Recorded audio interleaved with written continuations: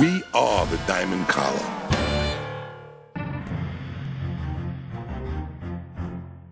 I'm having lunch, I get a phone call. Some dog got just hit maybe 3 blocks away from my store.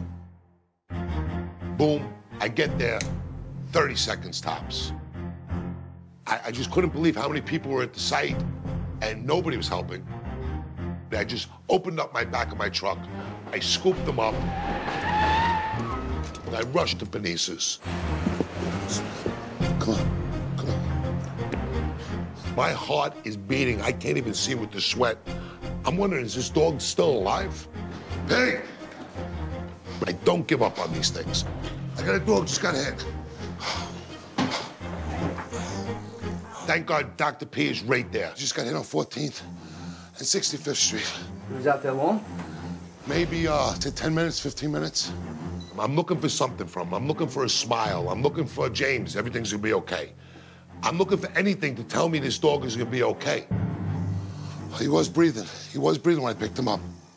And I know by his face that I'm too late. No good. And I don't even see the dog now. I don't see Dr. Penice. I see the people standing around the dog right now. Nobody was offering their vehicle to bring him here. But he was breathing, bro. He might have had a shot.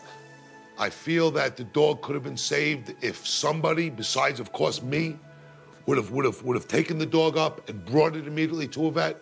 But of course, nobody does it. 20 minutes laying there. 20 minutes. The dog could have been here. Most likely, it would have been a shot. By the time I got there, it was too late. You can't help it. It's not your fault.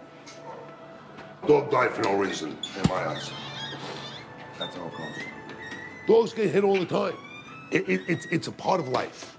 And, you know, by now I should be totally cold to it, but I can never be cold to that.